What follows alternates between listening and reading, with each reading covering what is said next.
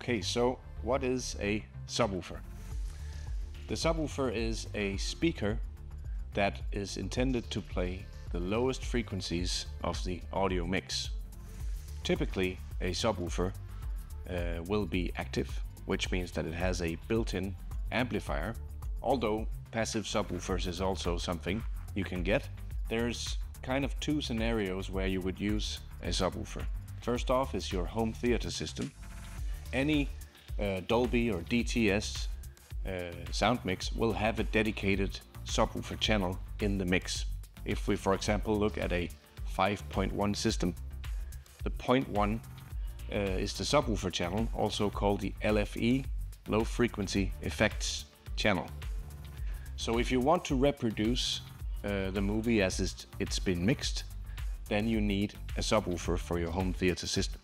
You can either use it as a true LFE channel that only takes care of the lower frequency effects, or, as many others do, have it both be LFE and also help out with your other speakers in the system.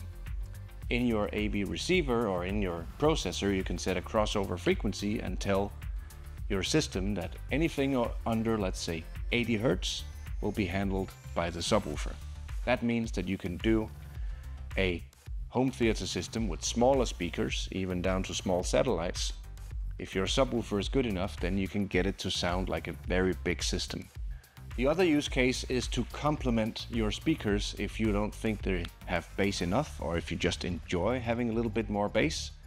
If you have a big room, for example, it might be beneficial to have the help of a subwoofer.